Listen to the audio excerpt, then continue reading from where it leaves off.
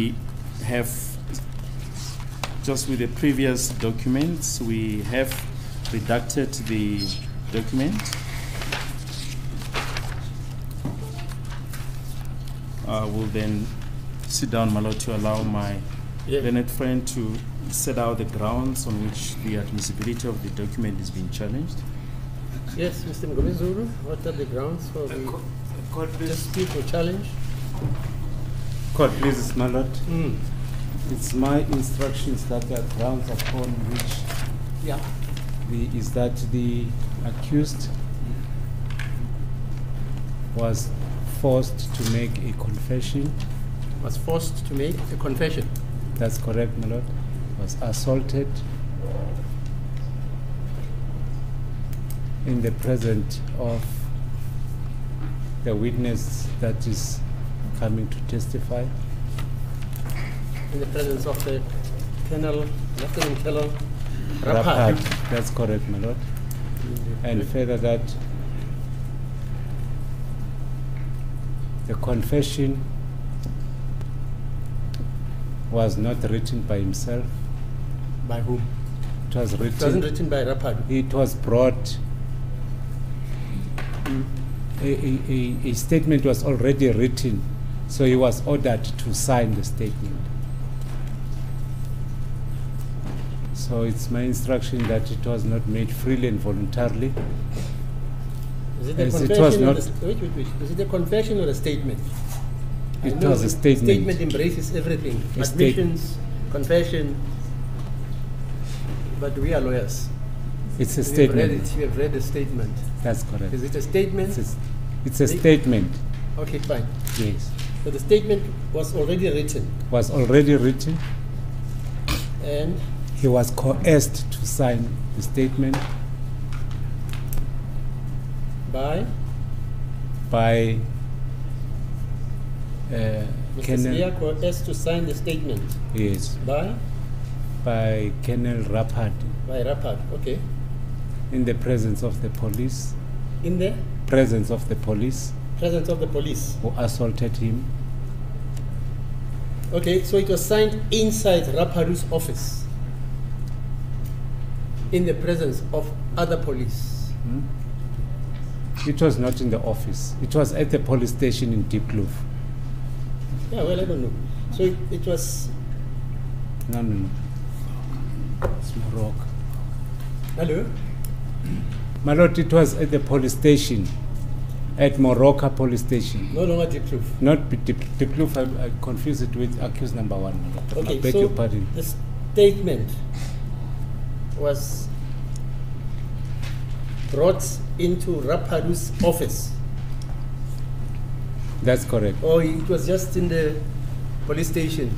It was in the police station. Where everybody just moves and goes about?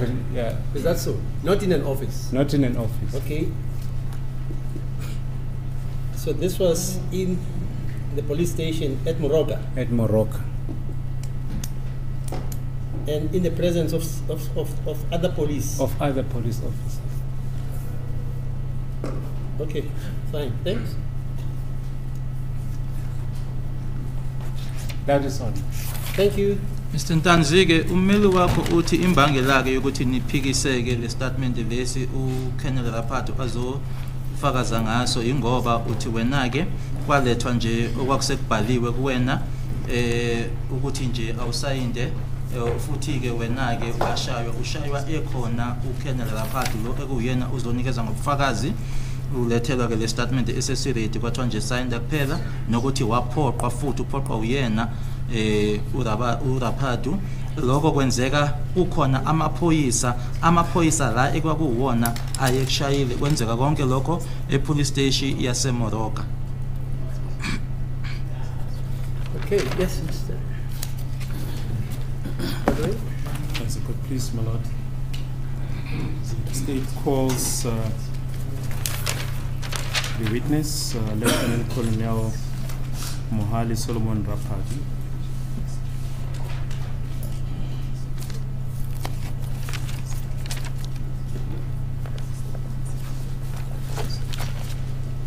Yeah, because there is a dispute concerning the admissibility of the statement allegedly made by Mr. Sibia.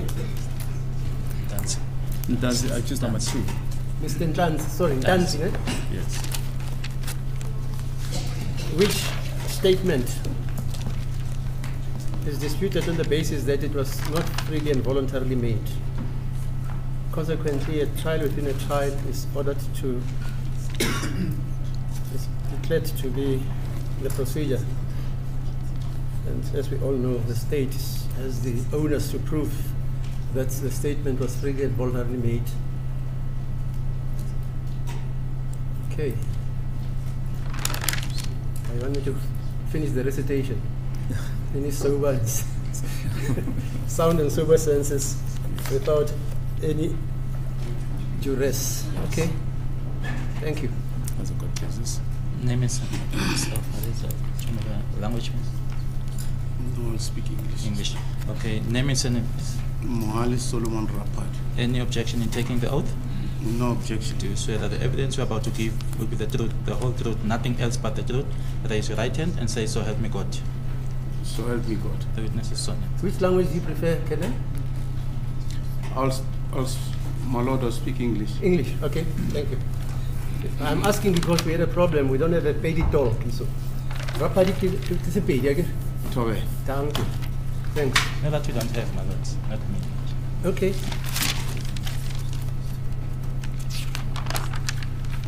Is it correct that you are a lieutenant colonel in the South African Police and attached to Ennerdale Detectives? That's correct.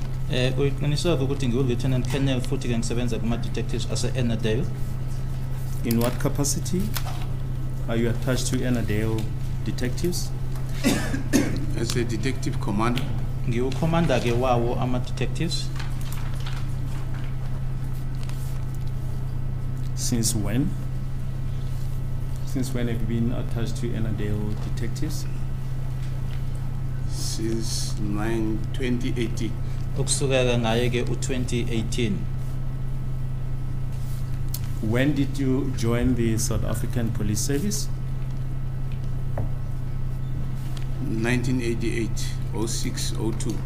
1988, 06, 02 uqala kwami-ke ukusebenza nanjengephoyisa. Can you succinctly set out your career history since you joined the South African Police until now? I passed out in June 1988, and I got stationed at Hillbrow Police Station.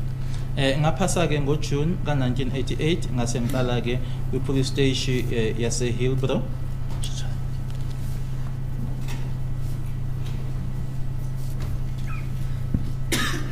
Yes. From Hillbrow Police Station, I transferred myself to Randfontein Police Station in 1991. Ukusuka-ke e-Hillbrow mina-ke ngayihambisa mina-ke noma ngayitransfera mina-ke uya-ke e-Randfontein Police Station ngo-1991.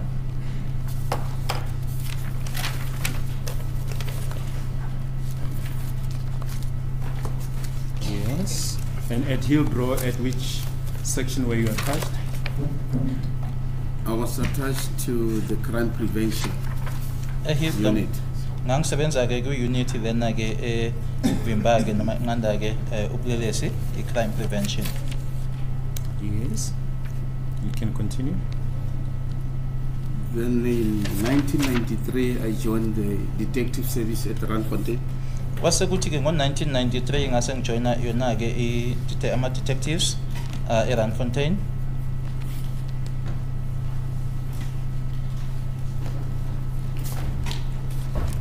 Yes. 1995, I was transferred to Western Vehicle Crime Unit.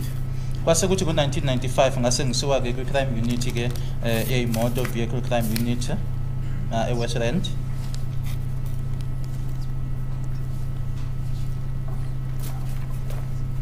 Yes. 2001, I was transferred to Western Maiden Robbery. Kwase kuthi ngo-2001 ngasiwa ke e-Westland Murder and Robbery.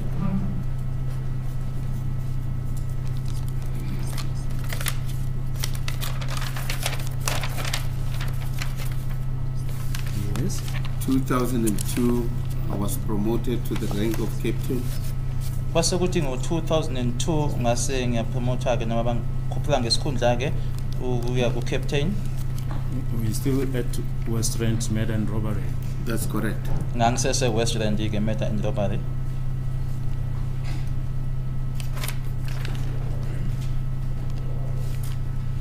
Yes. 2004, I was transferred to Soweto Murder and Robbery. Kwase kuthi ngo-2004 ngase ngiya ke eSoweto Murder and Robbery.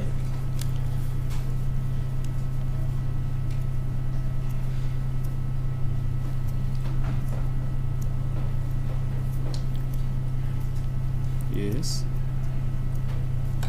2006, the unit was nationally restructured. Kwase kuthi ngo-2006 i-unit leyo ke ku-nation ke yase iyashintshwa ke noma bayi-structure kabusha. Are you referring to the Murder and Robbery unit? That's correct. Khuluma ngayo ke le i-Murder and Robbery unit. Yes. 2006, I was transferred to Morocco Detectives. Kwase kuthi ngo-2006 ngase ngiya ke kuma-detectives ase-Morocco. The very same year of restructuring. Ngaloyo nyaka loyo ke ekwakushintshwa ngayo ke izinto.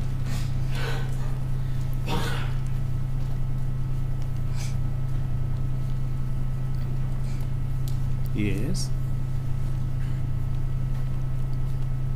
2007, I went for DPCI, the Hawks at the provincial office. Kwase kuthi ngo-2007 ke ngaye kule office ababiza ukuthi i-DPCI noma laba beziwa ke ukuthi ngama-Hawks kwi-office ke le province noma lesifunda.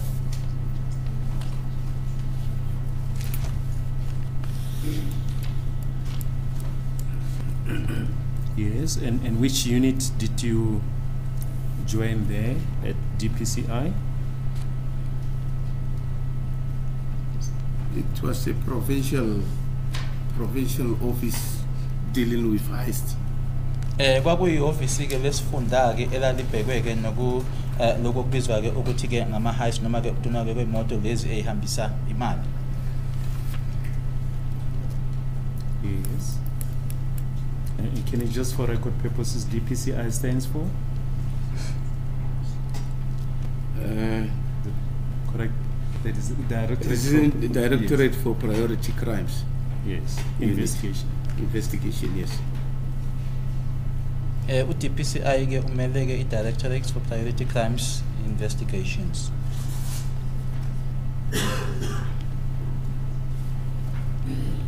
Yes. In 2019, 2018, I returned back to Morocco. Kwase kuthi ngo-2018 ke ngase ngibuyela khona ke eMorocco.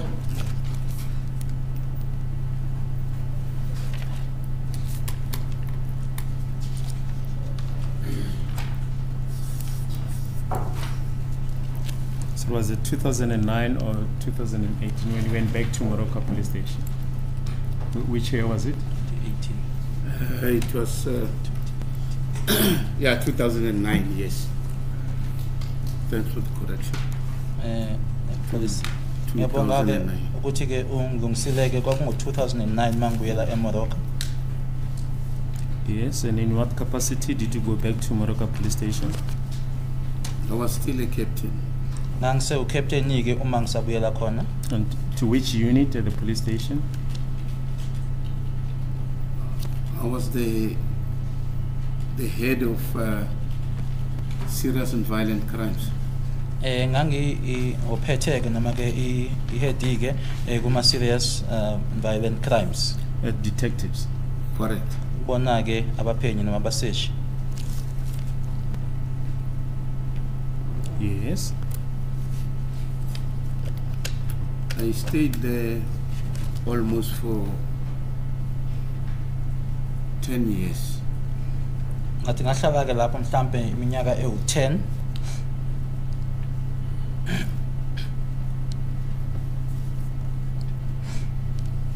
Yes. So that will be up to which year? It's 2019. Baze bashaya-ke u-2019. Yes. I got promotion the very same 2019. Ngase ngithola-ke ukhushulelwa ngesikhundla ngo-2019. And become the detective commander at Naledi police station. Ngaba-ke u-detective commander police station yase-Naledi.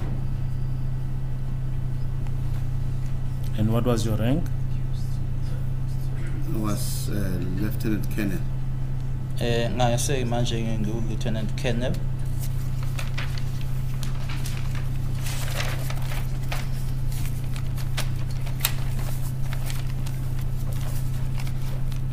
Yes.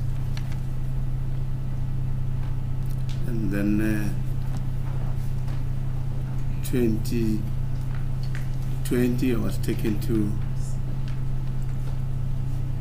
Annandale police station. Kwase kuthi-ke ngo-2020 ngathathwa-ke ngasiwa-ke e-Annandale police station.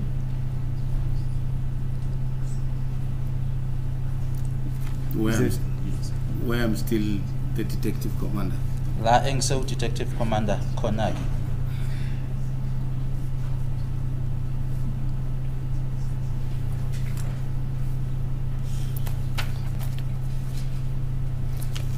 Just want to show you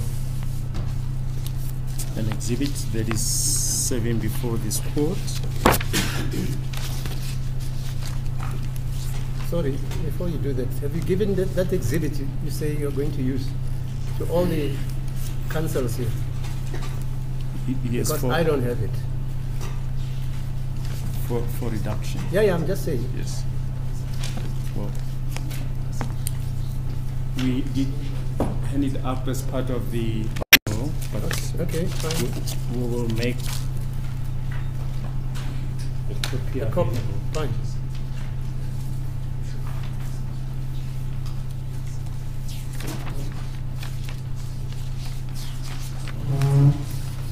It will be exhibit HH. I just want to show it to my colleagues. Paragraph 15.1 has been redacted.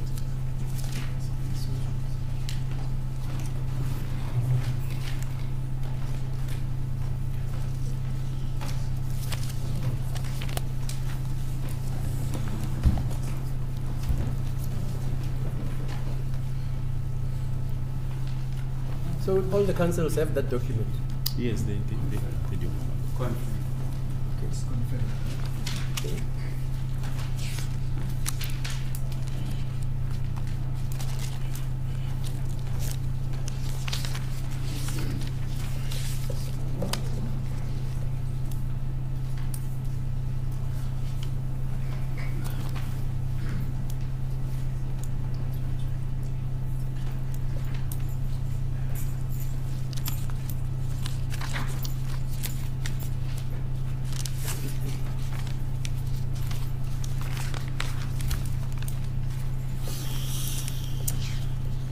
Just want to show you exhibit HH. Do you recognize that document?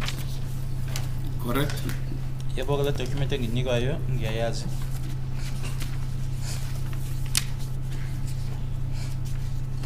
Can you go ahead and put the contents thereof on record? That's correct.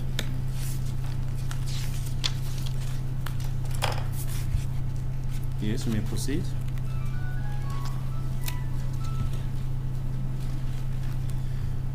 On 2020 0619 0650, I was contacted by Colonel Gininda to say there is someone suspect named Bongani Ntanzi who want to make a statement. Ngazo ke onge 2020 0619 isikhathi u650 nga khomana ke naye uKolonel Gininda ethi ke kunomuntu uBongani, sorry my lord, the witness read it as Sindiso but I see it is Sandiso. Bongani Sandiso Ntanzi officer ukwenza istatement. Yes. And just before you proceed, can you maybe just set out the events that led to the completion of Exhibit HH?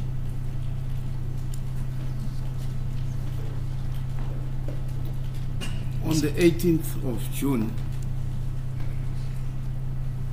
at about 2000 hours, I received a call from the now Brigadier Gininda. Nge 18th ka June 2020 isikhathi kwaku 80 ke ebusuku ngathola ke ucingo olwabuya kuyena ke manje ke eseku Brigadier Gininda. He requested me to assist in obtaining a confession. Wangicela ke ukuthi ngilekelele noma ngisize ke ekuthatheni ke istatement yake bizwa ukuthi i-confession. And I agreed. Ngase ngivuma ke.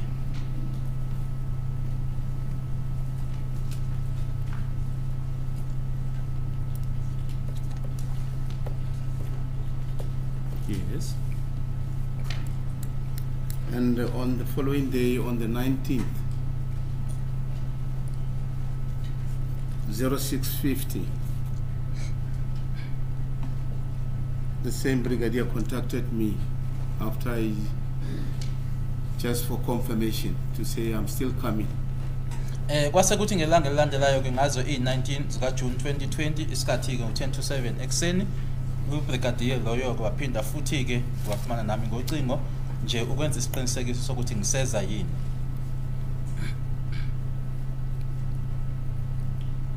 Yes. And then I arrived that morning. He was not there. Ngafika ke ngalelo langa lelo ke wayengekho. Where did you arrive? At Moroka police station. Ngafika ke police station yase Moroka. Yes. I was given a room next to a crime office. Nganikezwa ke igumbi eduze ke kwe-office noma bizwa ngokuthi ke i-crime office.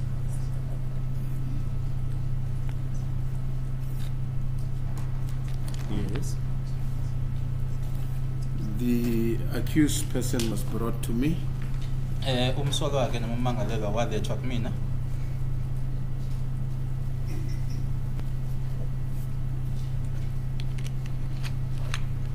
Yes.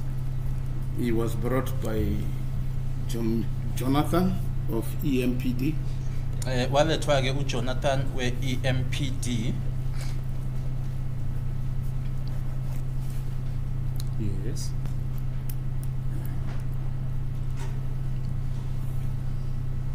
He then brought him and leave him in my office. I told him to leave the office. Wamletha ke wase ehamba ke ngoba ngamtshela ukuthi ke akaphumeke manje e-ofisini. He then closed the door. Wasevala ke isicapha. To where he went, I could not confirm. Ukuthi waphuma ke wahamba waya kuphi ngo lokho angeke ngiqinisekise.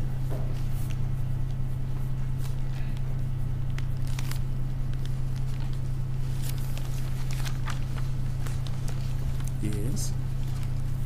I then took out my appointment certificate where I introduced myself to the accused person. Ngase ngikhipha ke i-certificate sami ekuyisiqinisekiso ke sibositshengisayo ke ukuthi ke impela ke ngi somsebenzi kuyena ke ngitshengisa yena ummangalelo nomsola.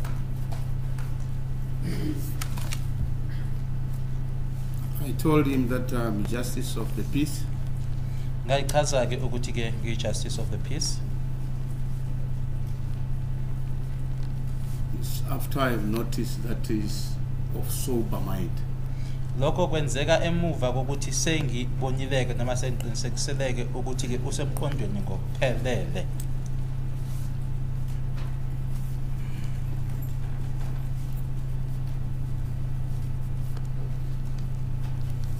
Yes. And that he mustn't be afraid Nokuthi of me. angangesabi.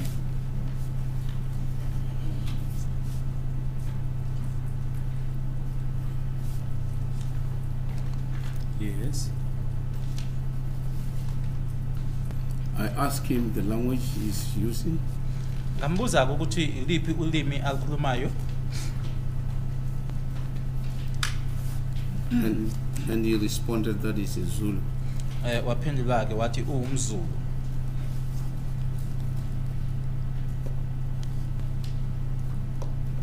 Yes. I told him I'm a Pedi, but I know Zulu. Ngamtshela ukuthi mina ngiwumpedi kodwa isiZulu ngiyasazi. Yes, and where do you know the language from?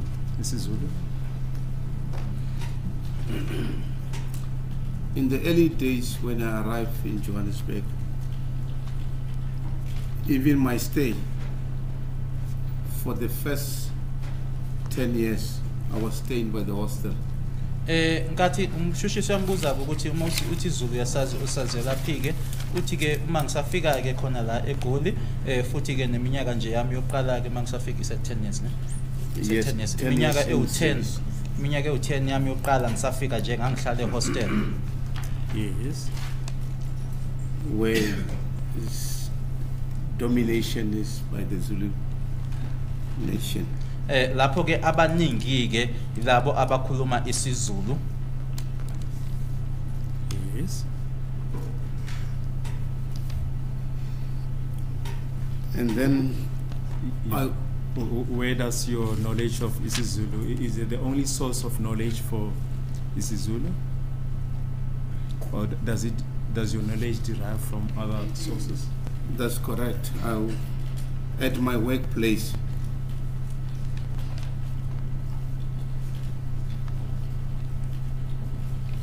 Yes. I had so many friends.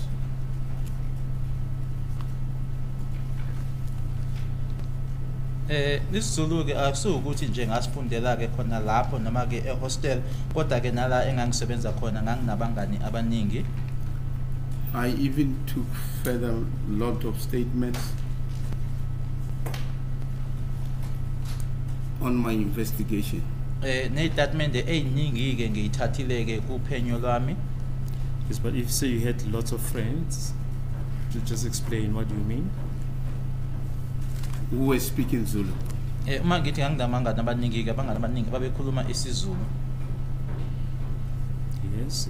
And if you say you took down lots of statements, what do you mean? I took a lot of statements from Zulu nationals. Ngithathile ney'tatimende ey'ningi ke kubantu abakhuluma isiZulu. Yes. That were translated into English. Ebezithi zihunyushelwe ke kwisingisi.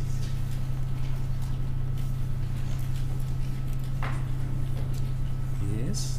Any other source for your knowledge of isiZulu? No, I think that is all related to my work related. Cabanga ukuthi ke kuphelele lapho nje ukwazi ke kwami ke isiZulu ke nomfuna kwami ke isiZulu ukuthi kuhlanganisa nje umsebenzi. And for how long were you exposed in the workplace to the isiZulu language? For my entire service, my lord. Ukuthi ke isiZulu lesi ke ngihlangana emsebenzini ke sonke lesi sikhathi nje ngisebenza emaphoyiseni.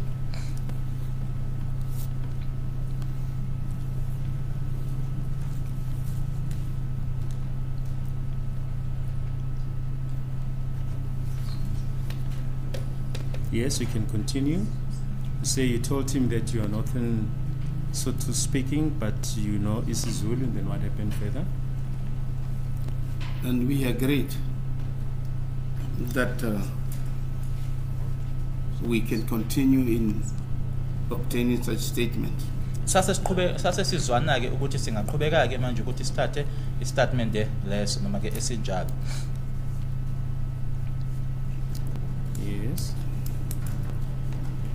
I then warned him in terms of Section 35, Act 108 of 1996. Ngase ngimexwayisa ke ngaye ke uSection 35 ka 108 ka wakhe ka 1996. Yes, and which law is that? Is the constitutional law. Lawo ke umthethosisekelo. Yes, and what was the extent of the warning that you gave him? That he has the right to remain silent, Ukuthi ke unelungelo lokuthula kangasho lutho. and everything that he will say to me is going to be written down, Nokuthi ke konke azokusho kumina zobhalwa phansi. and be used as evidence in the court of law Nokuthi ke against him. nokuthi ke ubufakazi lobo obuzosetshenziswa ngakuyena enkantolo yamacala.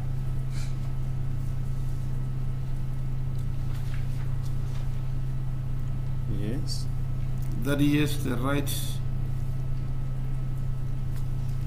to appoint his attorney of his choice, Nokuthi unelungelo ke lokuthi ayiqokele ummeli ke othanda noma okhethwe uyena. and if he doesn't have any financial background or he doesn't have any finances, the state can afford to give him one for free. Nokuthi ke uma kuukuthi ke imali ayikho ke ukuthi ke ayifunele noma ayiqokele ummeli umbuso ke ungamlekelela ke ukuthi umtholele ummeli mahala. Yes. I then asked him, do you understand it? Ngase ngimbuza ukuthi sorry. And he responded, yes, I understand it. Ngase ngimbuza ke ukuthi uyakuzwa yini, uyakuzwisisa yini lokho, wathi yebo ngiyakuzwa.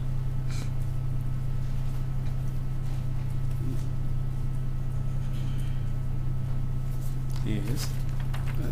I then asked him further that what is that you want to do? He said, I'm still willing to proceed in making a statement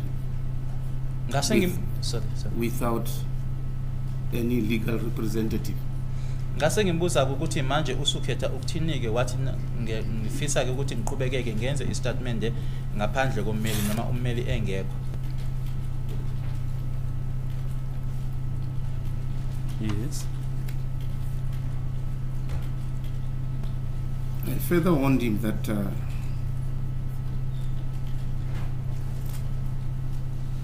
whether he was assaulted, Ngaqhubeka ke nokumexwayisa ke ukuthi uma ukuthi washaywa. he said, no, I was never assaulted. Wathi cha angikaze ngishaywe.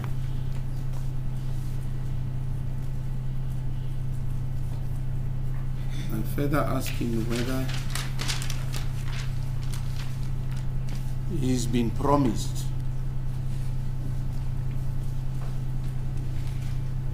or he's been enticed in anyhow to make the statement to me.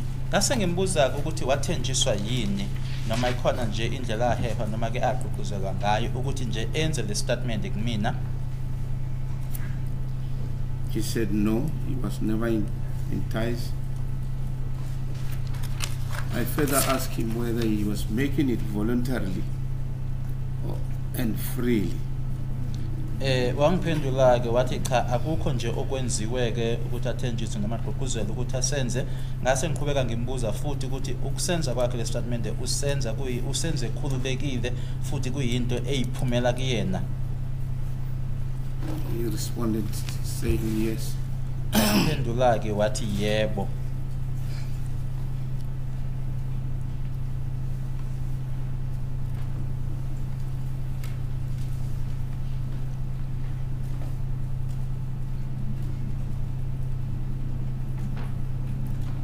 Yes.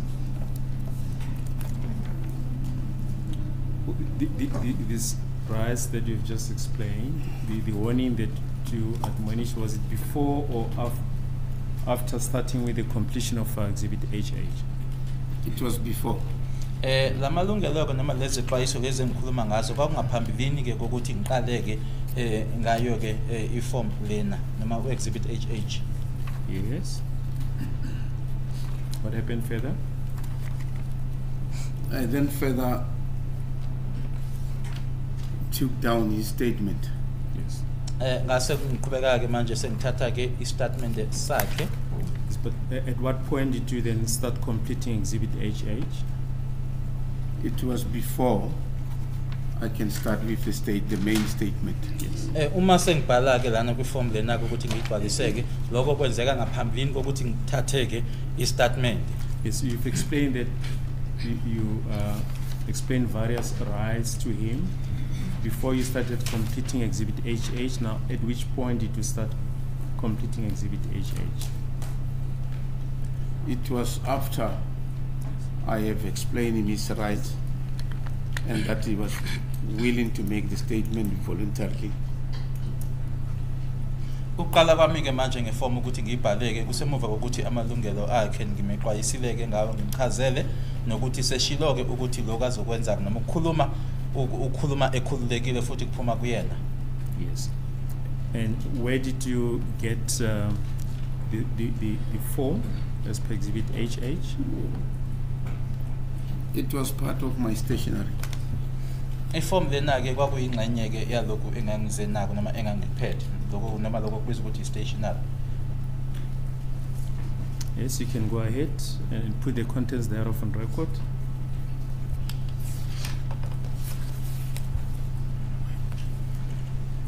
I think you were at the second paragraph. Yes. Police Station Fosloras, case number 636-10-2014. Charge murder, language of suspect Zulu, and is currently held at Police Station Pretoria North.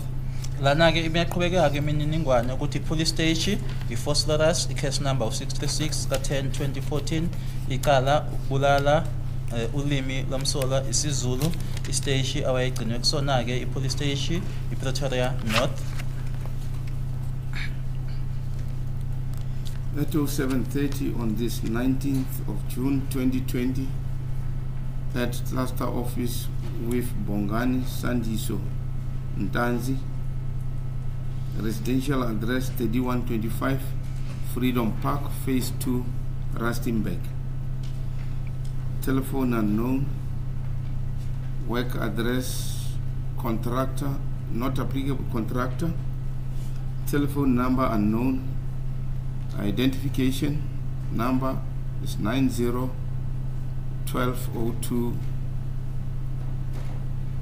6197083. Apparently in his sound and sober senses appears before me Lieutenant Colonel Mohali Solomon Rapad. Yaqhubeka ke imininingwane uthi ke ngo7:30 ngale langa ke lange 19 June 2020 kanye noBongani Ntanzi amagama akaphelele ikhela la ahlala khona u3125 Freedom Park Phase 2 eRustenburg. Telephone ayibhaliwe ke i-address akekho noma i-address yasemsebenzini ayikho nokuthi ke inumber ke kamazisi noma i-ID number 901202619783 bukeka ke esemqondweni ke ngokuphelele ephambi kwami uLieutenant Colonel Mohale Solomon Rapadu. After the time and the date you mentioned cluster office, what does that refer to? It's the name from the accounting office Morocco. Lana ke cluster office ukhuluma ke nge office ke leyo eyase eMorocco noma la ekwakukhona. Yes, Morocco. What? It's an accounting station. Yes. Station cluster office. Istation lesike singaphansi kwaleyo cluster office ke eMorocco. Just mention it fully. It's Morocco. Moroka Accounting Station. Yes. But if it's a station, what are you referring to? Police station. Yes. Uma ke ngesiteshi samaphoyisa. Yes.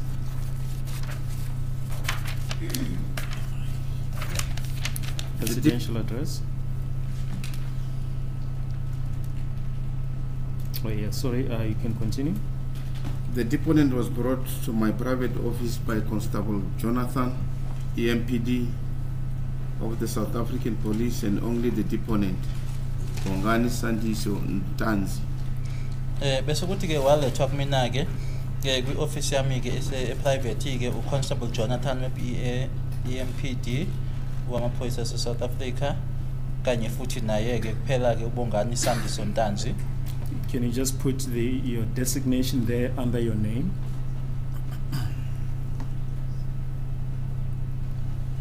Can you repeat, please? Your designation,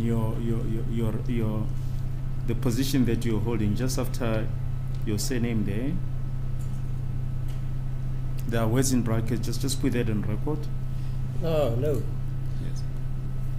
you can't fill in the form now. Yes. No, it's on record, Manuel. Yeah, but you can't write it now. I see it's on record, Lieutenant Colonel. You don't see it. No. Just after When you this, say, sorry, when you say designation, what do you mean? the words "justice of the peace" appears there. I just wanted him to put it on record, Manuel. If he just put that on record. Correct. Lieutenant Colonel Moale Solomon Rapadu, Justice of the Peace. Yes, it's this. Yes. Yes. We just want it to come on record, Manuel. Oh, I see. You wanted him to utter it. Yes. Okay. Thank you. You may proceed.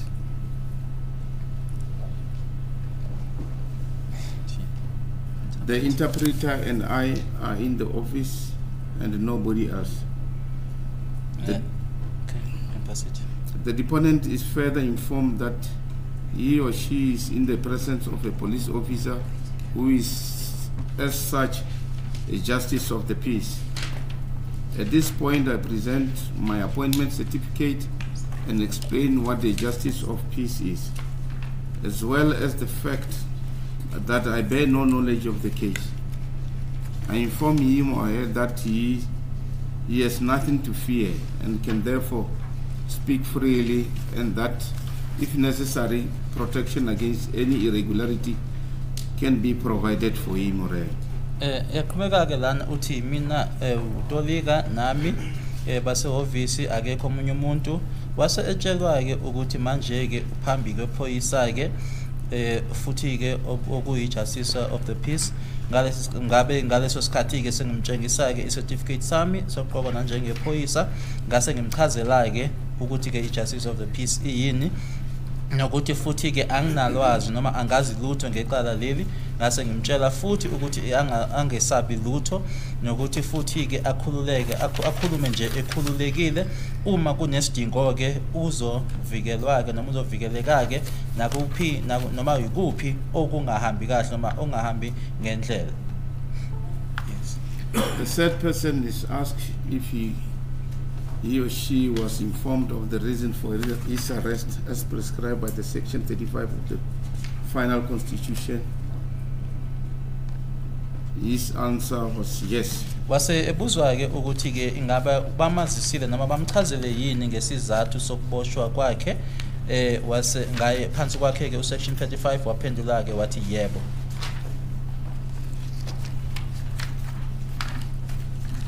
The third person is further informed of his or her rights as prescribed by the Section 35 of the final Constitution. He was informed of the right to remain silent and warned that anything he says may be held against him at a court of law.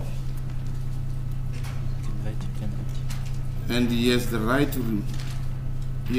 to consult with a legal practitioner of his choice where substantial injustice would otherwise result, to be provided with the service of a legal practitioner by the state. If a minor, he has the right to be supported by his or next of kin or any of his choice, or for her choice. Regarding number 2 above, are you aware that you are entitled to the service of a legal representative of your choice? Before you proceed with the making of this statement, should you require the service of a legal practitioner yet be unable to afford such, you may apply for legal aid for assistance. Should your application succeed with the legal aid, the state will pay all the legal costs of the appointed legal practitioner on your behalf, and that you don't have to pay anything. Do you understand the explanation above? The response was that yes. Wasaqhubeka ke engimtshela ke noma ngimazisa ke ukuthi ke phansi kwakhe ke usection 35 ukuthi ke unelungelo lokuthula angasho lutho exwayiswa futhi ukuthi nakuphi ke akushoyo kungasetshenziswa ngakena ke nanjengobufakazi enkantolo nokuthi unelungelo lokukhulumisana noma uconsulta nommeli okhethwe uyena la khona ke kunokwenzuka noma kungenzeka ukuthi kube no ubulungiswa bungenzeki ngendlela ke ukuthi anganikezwa ke ummeli noma edikezwa uwona umbuso nokuthi uma ukuthi ke ngokweminyaka ke usemncane unelungelo ukuthi kube khona ke umuntu omesekayo lapho umuntu okhethwe uyena mayela ke nalesexwayiso esikunumber 2 la ngaphezulu uyazi yini ukuthi unelungelo ke lokuthi ube nommeli okhethwe wena ngaphambilini kokuthi uqhubeke nokwenza lesi statement uma kuukuthi ke ufisa ukuthi ube nommeli kodwa ke akwazi ke ukuthi umkhokhele usungenza ke isicelo sokuthi legal aid ikuncede uma kuukuthi isicelo sakho ke siphumeleleke legal aid umbuso wona ke uzokhokhela ke indleko lezo ke zoqoka ummeli loyo ozomela wena nokuthi futhi akunalutho wena olukhokhayo ingabe lokhu engichazayo la ngaphezulu uyakuzwa yini impendulo yakhe yathi yebo. Do you wish to contact a legal practitioner of your own choice or apply legal aid before you proceed to make this statement? The response was no. Ingaba ufisa ukuthi yini ke uxhumane nommeli wakho ummeli okhethwe wena noma ke illegal aid ngaphambilini kokuthi uqhubeke ke wenze lesi statement waphendula ke wathi cha. Do you have the name of the legal practitioner, attorney of your choice that I can call now? The answer was I do not have any lawyer and I do not want the use of the attorney, neither the legal aid board. I'm giving freely the statement. Umbuzo landelayo ke wathi umbuzo landelayo ingaba unalo yini igama la ummeli ke lona officer ukuthi akumele engingamfonela khona manje anginaye ummeli futhi ke angifuni ukusebenzisa ummeli noma kuummeli we legal aid istatement ngisinikeza ngokukhululekile. As a court, please, my lord, we've approached the time for the long adjournment. We requested your registrar to convey a message regarding the health of one of the court officials, my lord. The what? Regarding the health of one of the court officials. Yeah. There was a request that the court official be given the afternoon to recuperate, my lord, and that we adjourn at this stage until tomorrow. Until? Until tomorrow. Who is that official?